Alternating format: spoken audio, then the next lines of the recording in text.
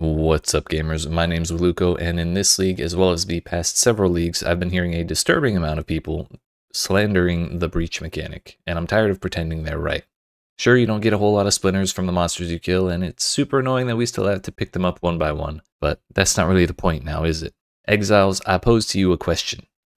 Why do we play Path of Exile long after we've killed all the pinnacle bosses, after we've cleared 40 out of 40 challenges, and after we've bought our Headhunters, Magebloods, and Nemesis? Why do we keep upgrading and upgrading our gear with layer after layer of modifiers, influences, and corruptions? The answer is simple. Pure, unadulterated violence. We play to kill more monsters, and more monsters, and more monsters. So how, I ask, do we kill the absolute most monsters? There's only one answer, and it's breach. No other league mechanic allows you to shove so many monsters into a single bright purple and red circle, or any kind of shape for that matter. No other league mechanic has even half as many monsters as Breach does, except maybe Blight, but unlike Blight, Breach is actually fun. So each individual Breach has bazillions of monsters in it, and for a couple leagues in a row now, GGG has been allowing us to shove more and more breaches into our maps.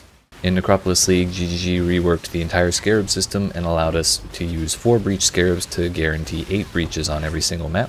In Settlers of Calgary League, we were blessed even further when the devs added a 6th slot to the map device and allowed us to add up to 5 Breach Scarabs, guaranteeing a minimum of 10 breaches every map. If you add in the Breachcraft on the map device, that gives us 13 breaches guaranteed every single map. On top of that, there's also the Eve of Invasion node on the Atlas tree, which, if we get lucky, can bring us all the way up to 23 breaches in a single map.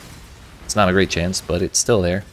So that's anywhere from 13 to 23 instances of the highest monster density you can find anywhere in PoE, and you can even open up multiple breaches at the same time, smooshing monsters into every little nook and cranny that can hold them. Not only do breaches have the thickest monster packs of any league mechanic in the game, but those monsters also look cool as hell. The purple and red fire aesthetic is hands down the coolest there is. So we get the most monsters ever, and we also get the coolest monsters ever. It's literally an unbeatable combination, and I don't understand how anyone can feel otherwise. So if you're a Breach hater, I hope this video helps you understand the error of your ways. If you haven't messed around with Breach too much, I hope this video encourages you to try it out. Lastly, if you enjoyed this video, make sure to smash the like button, subscribe for more, and I'll see you in another video.